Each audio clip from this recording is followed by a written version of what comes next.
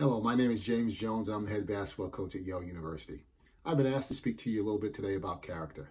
As defined by Yale basketball, character is what you do when no one else is watching.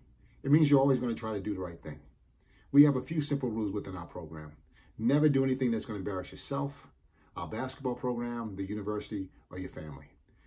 It's the backbone of who we are and what we do. It's where you start as a program. It's where you start as a coach.